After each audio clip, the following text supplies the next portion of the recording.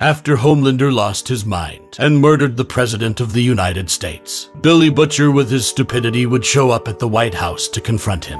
And seconds before the fight, Black Noir appears by surprise, removing his mask and revealing the worst nightmare for Homelander, a clone of himself, an insurance against him in case he goes crazy. Some of the atrocities attributed to Homelander, such as eating a baby or the murder of Billy Butcher's wife, were actually done by the clone. Homelander, perplexed by what he was hearing, goes into psychotic mode and entering into a devastating fight. But unfortunately for him, he would be completely dismembered by the clone, and despite proving to be superior, he is also torn to pieces. Billy Butcher takes advantage of the moment to avenge his beloved wife. He brutally pierces his eye with his pry bar to the point of breaking the top of his head.